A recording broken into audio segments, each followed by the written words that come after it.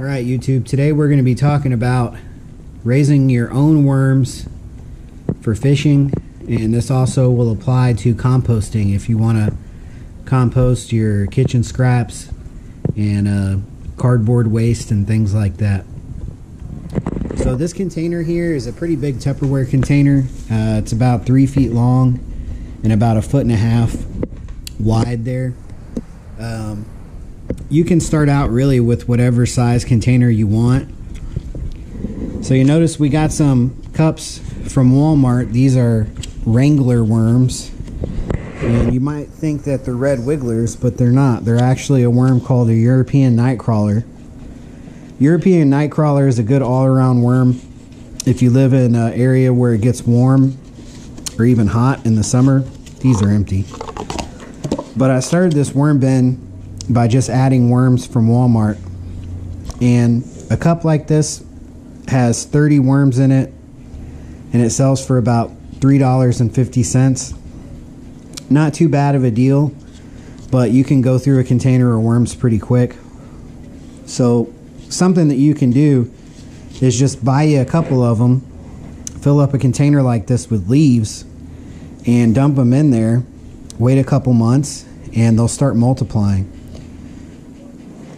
So what I've done is I ordered a couple bags of worms on eBay, and we're actually going to be unboxing these, or unbagging these if you will, here in this video. And each one of these 2 bags is a pound of worms. It's a mixture of European nightcrawlers and red wigglers. Now red wigglers are supposed to be one of the best compost worms because they eat a lot and they multiply really fast. European nightcrawlers are also up there as far as composting, but their little cocoons, or eggs if you will, don't have as many babies in each one as the red wigglers. So I thought it would be kind of cool to get a mixture of both.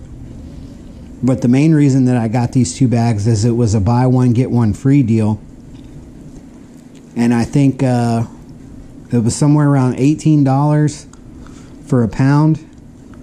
So you ended up getting 2 pounds at around $9 a piece, and I paid for these with eBay bucks, so it ended up being free.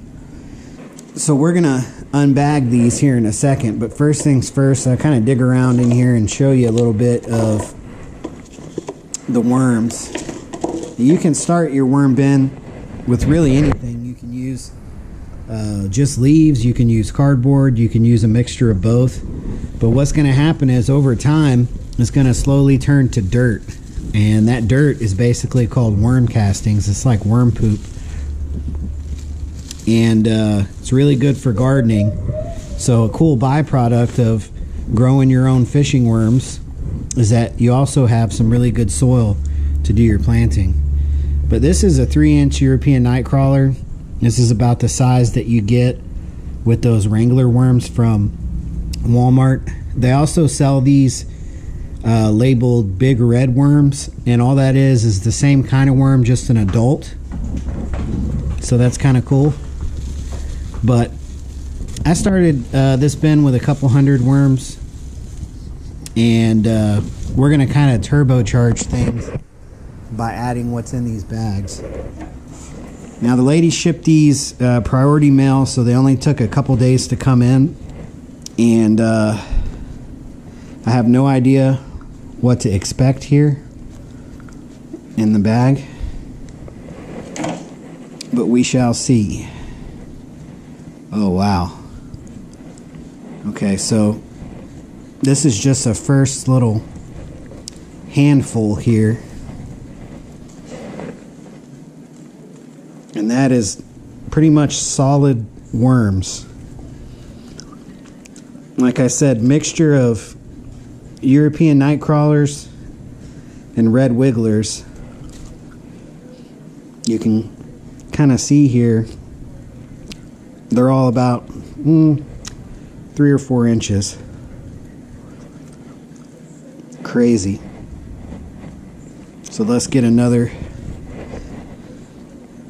big handful here. Wow, look at this one. But so definitely cheaper to buy your worms this way than it is to, than it is to get them at Walmart. Now the box that these came in was pretty beat up, but it looks like the worms are doing just fine. That is a lot of worms. Just this little handful right here is more worms than you get in one of those Walmart cups. There we go.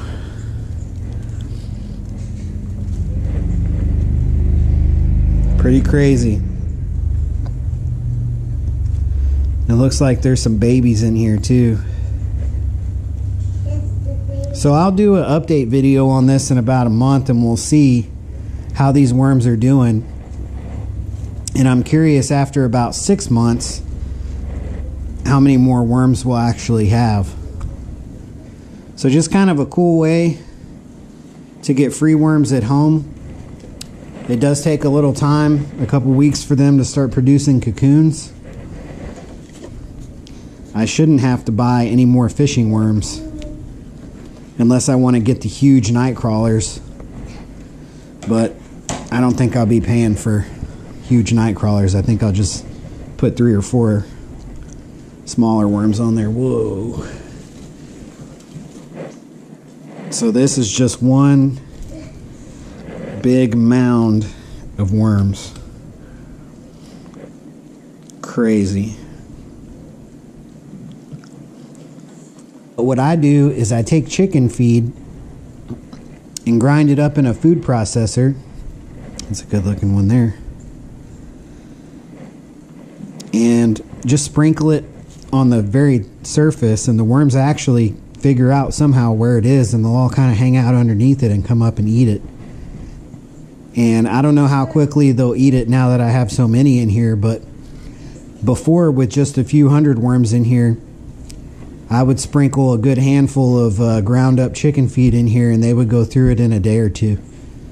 So it's going to be interesting to see how fast these guys eat.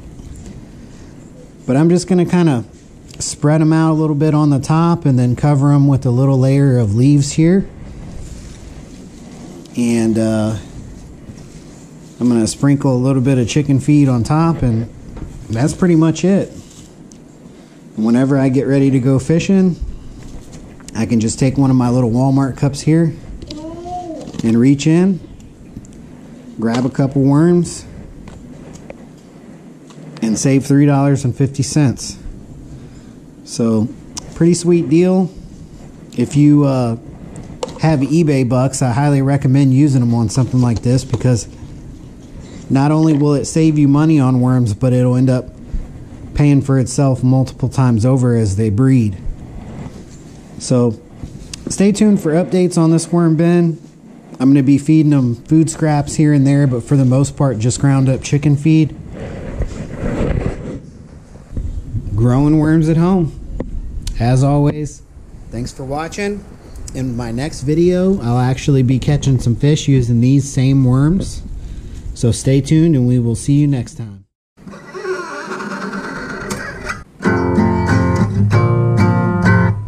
We're gonna go fishing.